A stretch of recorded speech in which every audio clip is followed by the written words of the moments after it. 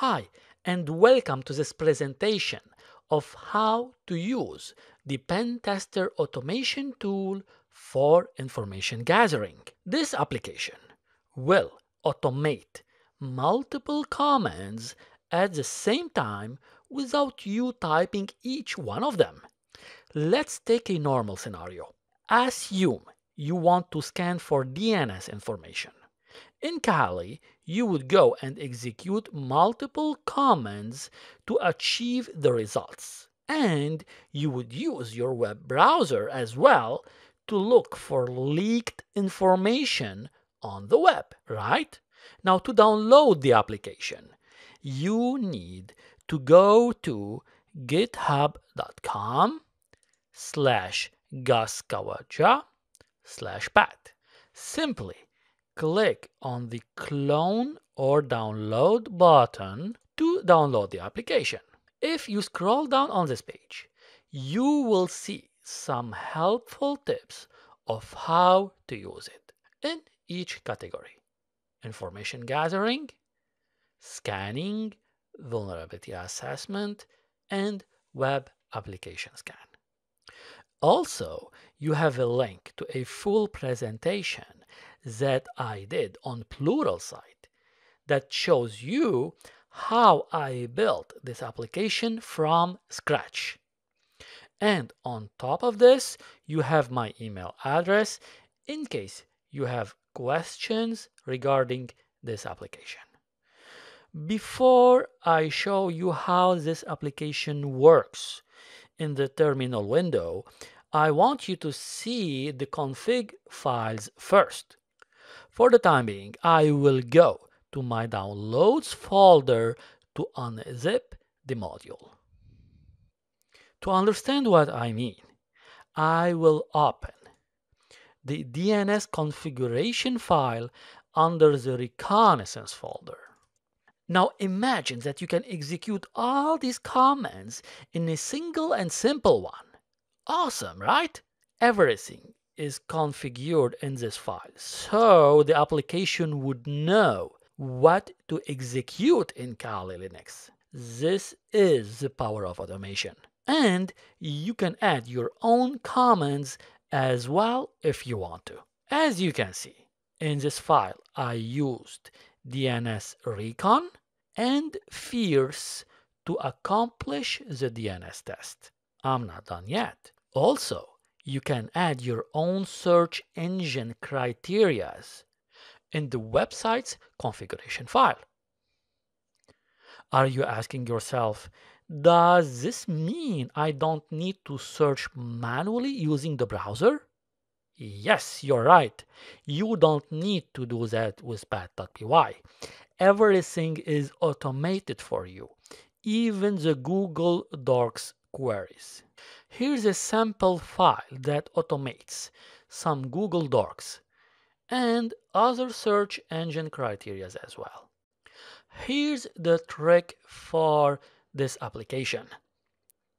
All the comments that you want to automate in the terminal window will contain the underscore comments.txt in the file name. And all the automation that you want in the web browser, you use the underscore websites.txt for the file name. Now let's see how it works in the terminal window.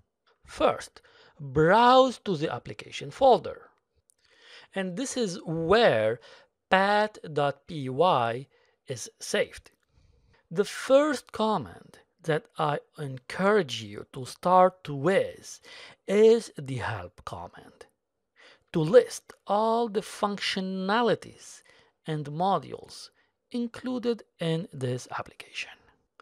For the information gathering scan, I will use the DNS to scan for information about my client domain. Also, I can use the email scan to search for email addresses linked to my client's company. Next, I can use the Whois module to scan the Whois database for more information. Also, I can use the files module to list all the leaked files on the internet for my client. The next information gathering that I can use as well is a social media module, and it will allow you to collect information about your client's social media activities. Finally, you have the web search module, which will execute some random research on the internet in order to get information about your client. It's time to see this application up and running. In your terminal window, type Python followed by the name of the application, which is pat.py, then the company domain name. In this case, I will use my own blog for this test because I don't want to offend any company's website live on YouTube. Next, I will include the DNS switch. Finally, press enter. This is a long process, and it's going to take a while to execute all these comments. One more time, if you want to learn how this application works in more details, then I encourage you to go and watch the Pluralsight video. And the link is on the GitHub webpage that I showed you earlier. Alright, the crazy ninja pat.py has finished executing the DNS module. And here you can see the automation of the browser. I will minimize it because I want to show you the terminal window first. So let's check out the results together. First, on the top, I have the results for DNS Recon. The second one is DNS Recon as well. If you recall from the configuration file, we had 3 comments, 2 for DNS Recon, and in the last one I'm using Fierce. Let's check it out. Indeed, here you can see the Fierce results, and it shows 2 important DNS records, the FTP and the www.ethicalhackingblog.com. I love this tool. It always gives me the best results. And here at the bottom, we have the report saved under the reports folder. Let's check it out. Go where you unzipped the application and open the reports folder, then the company name.